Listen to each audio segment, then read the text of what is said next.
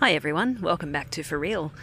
Today it's Sunday the 29th of November 2020 and just yesterday we moved into a new apartment here in Siem Reap. So this is the official #1 apartment tour. We're in a completely different area to what we have been before, and just down that road is a very big market called Psar Kraoum, and here is our apartment. So as you can see, it's a big building.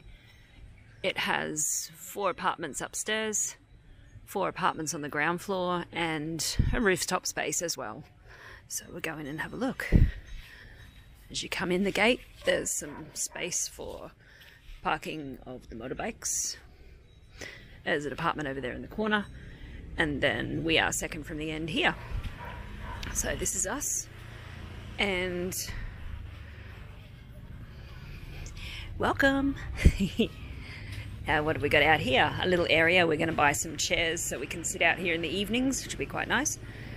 A couple of plants that we brought from the old place, and on this side, one of the big baskets that Jeremy bought when he was working on the recycling project.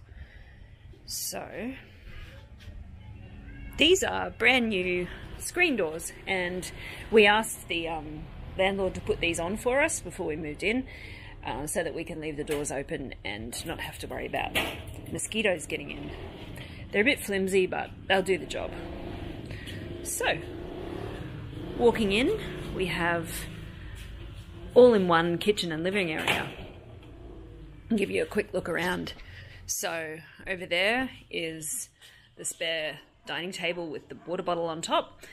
We're going to get a set of shelves to go in there so that we can make better use of the space, but at the moment we don't have that, so it's just the chair. Then we got the fridge, pretty much standard fridge for Cambodian houses and apartments. Microwave on top, and Jeremy's helmet on top of that. And what do we have here? We have proper kitchen cupboards, which is nice, and oh my goodness, drawers. The first apartment we've lived in that actually has drawers. 3 of them. So we actually have a junk drawer now, which is something that we haven't had since we moved over here nearly a year ago today. We went out to MAKARA today to do a bit of a shop, and there's some of the bulk stuff that we bought, making use of that space. And there's our gas bottle. It's all pretty standard, but just nice that it's got these nice wooden cupboards covering it. And we have what is fairly common, 2-burner stove, feeding straight from the gas supply underneath. And then we have the sink area. So we have our draining board from last time with the cutlery rack, which is really useful. It's a pretty cool tap situation here. It's got a control on the side. You can have either a rainfall like that, or you can click it over and have that kind of output. Jeremy must have changed it because I always have it on that one. Anyway, and we've just bought some antibacterial hand wash. Very important because, as you might have read, Cambodia has just had its first community transmission cases of COVID. So up until now, all the cases that have been recorded have been ones that have been people coming into the country, and they've been detected through the quarantine process at the airport. But yeah, just recently we've had 7 cases of community transmission. So it's anyone's guess what's going to happen from here, but I do feel like it's the start of something. But we'll see. Anyhow, we also have upper cabinets, which is a bit of a rarity. Nice to have the open ones where we can just keep stuff that we use, that we want to grab nice and quick. And there's outside, where we just came from before.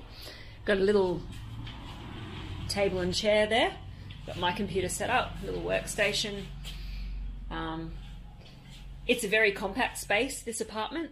It's got the built-in kind of, I don't know, I wouldn't quite call it a cabinet, built-in shelving, I suppose, for the TV and things around there. So I've got all these little sections filled up with different things. So here's my watercolor pencils, some pens, other stuff that I use. A couple of plants that I kept from the last time. I really like this Diplomatico bottle, so I've kept that. It's got a really nice matte finish. Some plants that I had from last time. These things that you buy from Sakura. Nice cat bowl for when we have invited guests of the four-legged variety. And some more plants. More plants, just for decoration really. Just make it look a bit more homely. And here we have, importantly, our stack. Oh, where's the camera? Our stack of 100 real notes. Nobody really does anything much with those. I think we've probably got nearly $2 in that wad. But yeah, it's just not practical to carry around in your wallet, that kind of thickness of cash. And then in here we've got our winning beer tags. So, you know, when you buy a can of beer here, you pull off the ring pull, and underneath you can find some printing that tells you whether you've won another beer or not, and you can go and claim them from the shop. And we've got some hand sanitizer, I should say. There's the lounge. We have a little coffee table, 3-seater lounge, and a little kind of footrest here that you can move. You can put that in front of any of the seats on the lounge, so we can move it around and configure it how we want. But yeah, we changed it. It used to be facing out the door, but we changed it so that it faces towards the TV so that we can watch YouTube. Some pictures already on the wall belonging to the landlord, and a really nice ceiling fan. Something that we didn't have in the other place. We had pedestal fans instead, and they're just so annoying because of the floor space that they take up. We've got a range over there. I think it just sucks the air into nowhere. It doesn't actually exhaust it outside of the house. I don't know why they bother having them, but anyway. It serves as a light too, which is useful. And coming down the hallway, just bought that bath mat from MAKARA today, we have the bathroom. So again, this is compact, but this is a good thing. It has an exhaust fan, has a vanity unit. Stuff's still a bit messy there because we only moved in yesterday, and I'm yet to find kind of a home for all this stuff that it's not so chaotic. Anyway, hello. We have the toilet and associated bum gun. And check out this bad boy. We have, oh my God, a shower screen. We haven't had one of those since we've moved into any apartment in Siem Reap. So it's nice that the shower curtain actually has a lock and keys, so you can lock a person in there and say, no, you're not clean enough, you must stay in the shower. So you can't open it. Nope, nope. Unlock it. There we go. So it has kind of a built-in shelf, which is good, except that people have just put soap straight onto it like we are at the moment, and it's taken the paint off, so it's a bit grubby and not that attractive, but we'll fix that as we go along. And there you have it. That's it. That's the shower. Water pressure here is much better than in the other place. So far so good. And the last room in the house is the bedroom. So we've got, what have we got down there? A weight that I've been using, a few exercises that I do now and then, and a laundry basket in the corner. And then I'll just swing you around and you can see the bed. So what we wanted was an apartment where there wasn't a lot of unused space, because that's what we had in the last one. And when you have big spaces in Cambodia, it means that it costs a lot more to air condition them. So we're looking for a compact space with, you know, no wasted space that would cost us money unnecessarily for cooling. So yeah, that little shelf above the bed's quite cute. Got some things up there. Got my Lonely Planet Cambodia, just in case I want to research some areas other than Siem Reap, should we ever decide to go travelling around. Both the beds have got a lamp beside them and a PowerPoint, so it's been really nicely thought out. They put new sheets and quilt and pillows on the bed for us, so all of that, this kind of bluey coloured stuff, belongs to the landlord, and then we have this other blanket here that belongs to us. Jeremy's got a little table on his side, which is one that we bought from MAKARA a while back. Just like a breakfast table, I guess. You can put it on the bed and use a computer or whatever. What else have we got? Before we go outside, we've got the wardrobe. It's built in. It's a nice big one with cupboards at the top. So the cupboards at the top are big enough that we have our suitcases stored in them, so we don't need to have those down where we have to look at them all the time. There's the air conditioner. And let's have a look in here. All right, so we'll probably do a bit more rearranging in here once we have time, but it's got kind of 2 hanging rungs there. So we're sharing that top rung at the moment. And then it's got a higher shelf that Jeremy's mainly using because he's much taller than me and he can reach that shelf easily. And then he's got a shelf here for his Jeremy junk, all his cables and things like that he has. And then I've got 2 for my clothes, the clothes that I have that aren't hanging, of course. And the bottom one's just got like shoes and other backpacks and a bit of miscellaneous junk.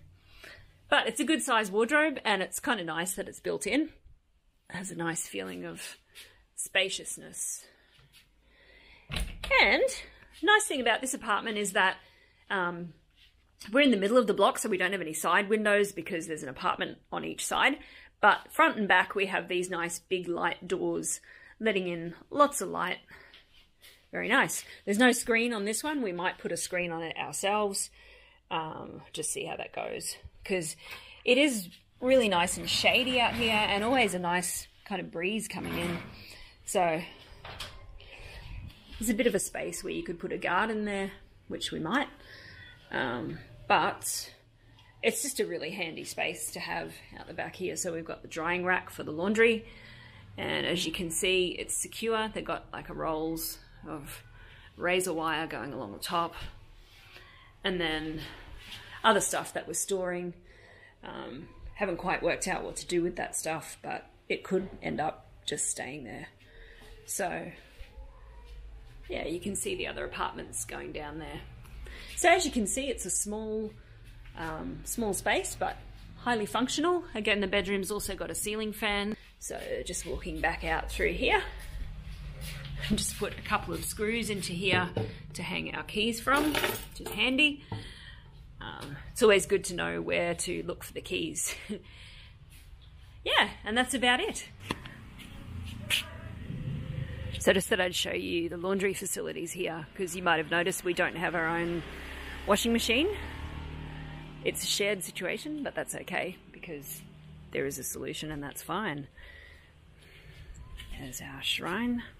We have a security guard here, and he, at night times, and he sits over here, looks out for the place, which is nice. And down here is where we'll find the laundry. Just go around here and around and around and around, and there is the washing machine. So it's a pretty grubby looking top loader,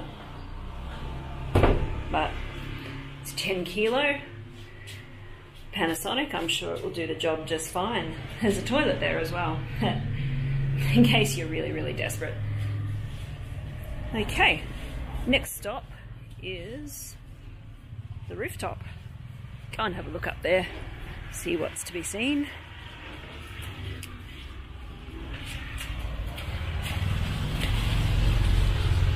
Oh, it's so nice not to have to go upstairs anymore just to get to our apartment. But I am willing to go up the stairs to show you the rooftop. That's the entrance to the apartments on the first level. And then we go up again. It's funny, these steps get really steep on the last. Oh my God.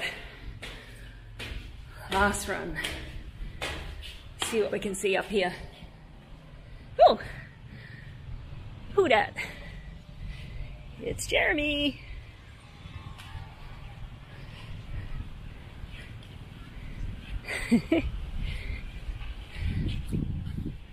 Horse mural.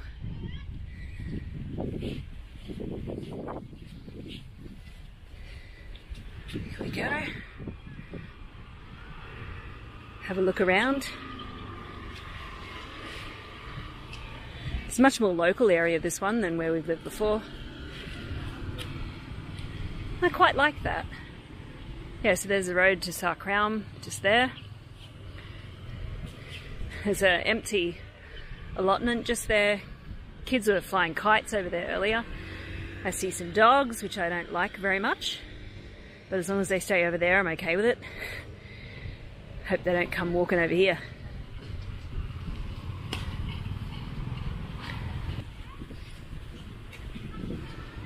And on the other side, so that road down there will take you up to BBU Road, so Bill Bright University Road.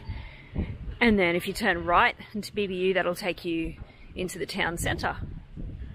So that's where we are in relation to town centre. I suppose we're south, I don't know, southwest of the city centre.